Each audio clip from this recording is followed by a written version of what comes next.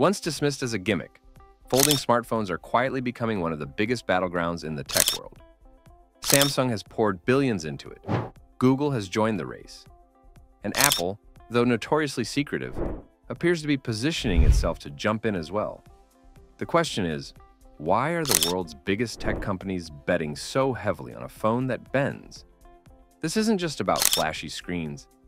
It's about the future of mobile computing, the next stage of consumer engagement, and potentially the endgame for traditional flat smartphones. The early struggles of foldables. When Samsung first revealed the Galaxy Fold back in 2019, the launch was rocky. Review units broke, screens cracked. Critics mocked the $2,000 price tag. It looked like a failed experiment. But Samsung didn't back down. Instead, it doubled down. Each generation got sturdier, slimmer, and more refined. By 2023, the Galaxy Z Fold and Z Flip lines were selling millions worldwide, especially in markets like South Korea, China, and parts of Europe. What started as a risky gamble evolved into a profitable niche, now threatening to go mainstream. The lesson? Folding smartphones weren't just a flex. They tapped into consumer desire for bigger screens without bigger pockets. Google enters the game. When Google unveiled the Pixel Fold, it wasn't just another product launch. It was a power play.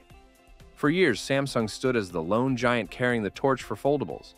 But Google's entry changed the narrative instantly. This wasn't just Samsung's playground anymore. It was evolving into an entire ecosystem. Google didn't just release a foldable device.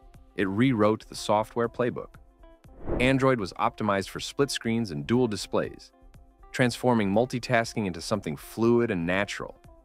Apps like YouTube, Gmail, and Maps weren't simply stretched across two panels. They adapted intelligently, turning folding phones from clunky experiments into serious productivity machines. By betting on foldables, Google wasn't just shipping another device.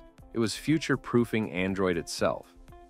If foldables become the mainstream form factor, Google has already positioned Android as the backbone that powers the transition. Apple's calculated silence. And then there's Apple, the one player who could tip the scales overnight. As of today, no foldable iPhone exists. But make no mistake, Apple is watching, waiting, and planning. Leaked patents, whispered supply chain leaks, and insider reports all tell the same story. Apple has been quietly testing foldable prototypes for years. Documents show hinge innovations, foldable OLED screens from LG and Samsung, and even radical designs for foldable iPads and hybrid MacBooks. So why the silence? Two words: timing and perfection. Apple has never been first to market. It wasn't first with MP3 players, smartphones, or smartwatches, but when it did arrive, it rewrote the rules.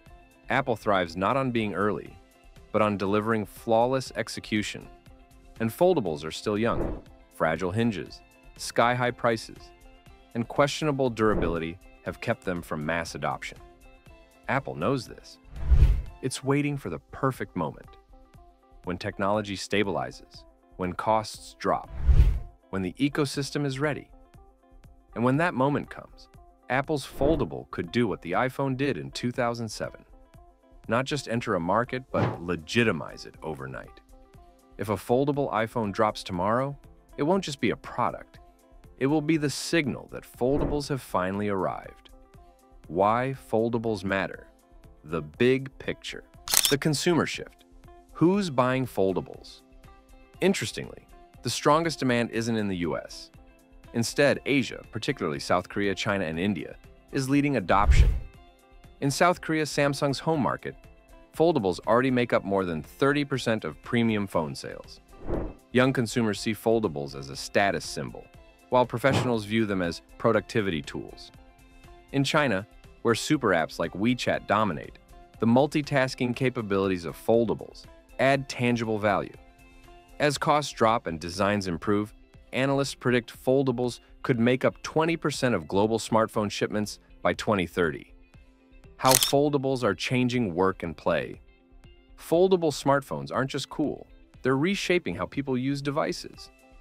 For work, foldables allow 3 apps to run simultaneously.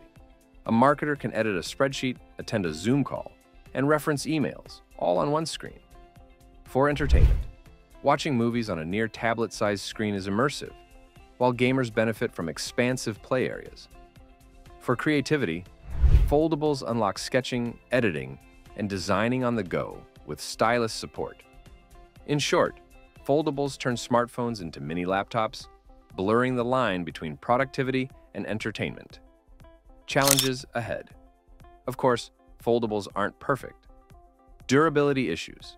Hinges remain vulnerable, and foldable screens can still crease. High costs. Most foldables are priced above $1,000, limiting accessibility. Battery life. Powering 2 screens is demanding, and innovation is still needed. App optimization. While Google is leading the way, not all apps adapt smoothly to folding displays. These challenges explain why Apple hasn't jumped in yet, but also why innovation is accelerating. What happens next? The future of foldables. The next 5 years will decide the fate of folding smartphones. Cheaper models. As production scales, foldables could drop to $600 to $800, making them mainstream. Rollables and expandables. Companies like TCL and Oppo are already testing phones with rollable displays that stretch horizontally. Final thoughts. Folding smartphones may have started as a gimmick, but today, they represent the cutting edge of mobile innovation. Samsung proved persistence pays off. Google proved software is key. And Apple? It's waiting to strike when the timing is perfect. The real question is not if foldables will go mainstream, but when. And when they do, our relationship with the smartphone could change forever. What do you think? Are foldables the future or just an expensive distraction? Would you ditch your traditional phone for one that bends? Drop your thoughts in the comments. Smash the like button if you enjoyed this deep dive, and subscribe for more tech breakdowns that keep you ahead of the curve. The foldable revolution is coming, and you don't want to miss what happens next.